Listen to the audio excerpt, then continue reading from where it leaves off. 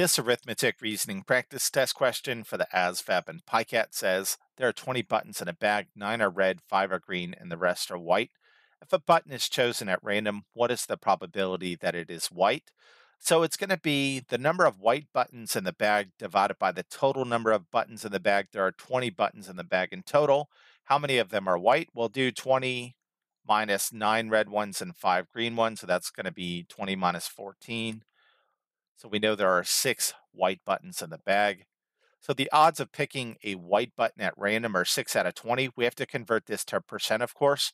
There's two ways you can do that. You can multiply 20 and 6 by 5. 20 times 5 is 100. 6 times 5 is 30. 30 over 100 is the same thing as 30%. Now, if you don't like solving it that way, you could take 6 over 20 and do the long division. We could read this as 6 divided by 20. 20 doesn't go into 6, so we have to add a decimal and a zero placeholder, bring our decimal into our answer. 20 times 3 is exactly 60 with no remainder. So regardless of how you do it, you can see that you get the same answer. Your probability of drawing a white button at random from the bag is 30%.